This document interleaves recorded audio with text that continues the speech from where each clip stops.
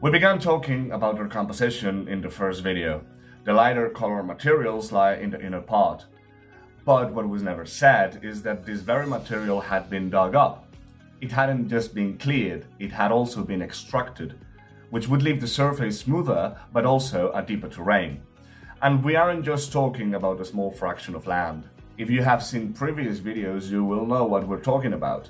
And if you haven't, we kindly suggest that you take a look at what's in there in order for you to understand the sheer size of the elements that form the lines of Nazca, and also the typologies that we find in there. Once you learn all this, you will understand the extraordinary effort taken by our ancestors in order to construct such a magnum opus. But let's proceed. Where did they place all these materials?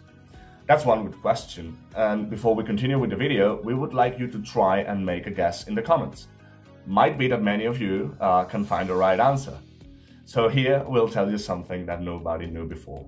Separating the darker, rockier material from the lighter, more clay-like one underneath, the rocks that form the darker material would assemble forming walls, which would be seen from the sky appearing as lines. These walls were not only formed by the darker rocks, but were also strengthened and put together by the clearer, lighter, more clay-like material that had been dug up previously in the inner part of the lines and other greater structures in there. But where is that material nowadays? That is right. As of today, we can only see the rocks, and they don't look much like a wall at all, as they are all piled up and often scattered.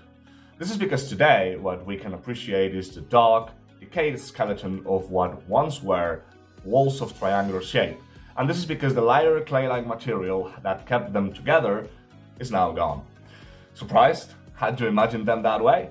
Hang on, as we will now tell you why it's not there anymore and where it went. Said material, to be fixed, needed constant maintenance. It was also necessary to put some pressure on it, as well as something that will render you speechless. Moist. And some of you might ask, what do you mean moist, if it's a desert we're talking about? But hold on, because we haven't gone insane. Remember that we have scientific proof. So, having been abandoned, lacking maintenance, and especially having dried up completely to the desert sun, this clay-like material began to crack.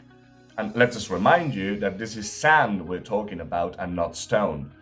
As years, decades, centuries and millennia passed, this dry and minced material, now turned into dust, began to scatter all over the desert due to the wind's action, grain by grain, particle by particle. The darker stones, which are heavier than air, remain in its place, stripped of that mortar that allowed them to form 2-meter-tall walls. For this reason, we affirm that these are not simply accumulations of rocks. Furthermore, not only the wind is responsible for this destruction, but also the action of runoffs, that is, currents of superficial water caused by torrential showers that happen sporadically in these semi-desertic areas that are responsible for it too. Surely you may still be wondering, what about the water? How could those huge, kilometer-long walls be maintained using such a precious resource in the middle of a desert? That's plain crazy. Well, it is not. In fact, that was the easiest part. But, as we often say, that's something that we will talk about in a future video. What many of you will be wondering is, how could those geoglyphs be 1.5 meters tall? Where are all those stones then? Well, the thing is, they've never been in there. The walls or low walls that form these lines had different thickness and different heights. Not all of them were so tall, to be sure. Depending on the thickness of the line, the walls would be taller or shorter, thicker or leaner. When we refer to bigger structures, the walls were thick and tall, and in the case of some lines that are 2 meters wide, the walls could reach up to 1.5 meters in length. But in the case of the geoglyphs, walls never got past 20 centimeters. All these lines underwent the same treatment, except for the geoglyphs in the hillsides, and which can be seen from below. These figures, which we have addressed in previous videos, had a different role and were only formed there by mere mounds of rock. You may be wondering where the evidence is, and well, it is everywhere. Even in the well-known Central Plains, the piece of land where we can find the famous tower from which every year many a tourist zealously observes the lines. Right there, surrounded by plenty of these structures and for anybody to see, we can find sections of partially collapsed walls. Parts that, even today, can be appreciated, as well as the materials have crumbled by time and the elements.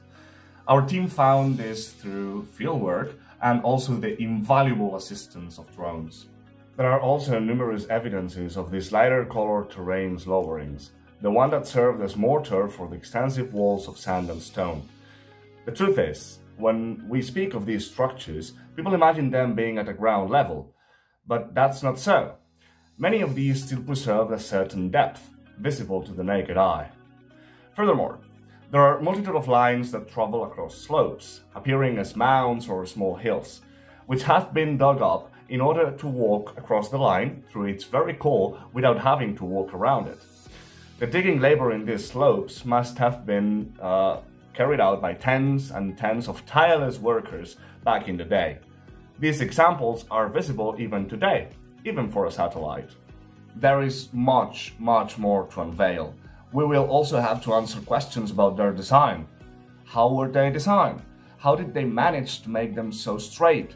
How were they oriented through such enormous extensions of terrain? How could they draw such gigantic figures without mistake, creating such complex silhouettes without having to see them from the skies? Those questions remain for the next video, named How Were the Nazca Lines Designed?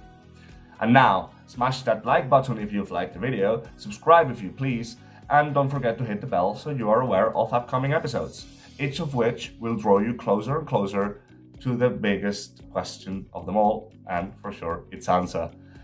What are the Nazca Lines? I'm Alberto Escudero, representing our director Carlos Enrique Hermida, and this has been Salvar Nazca. Until the next time.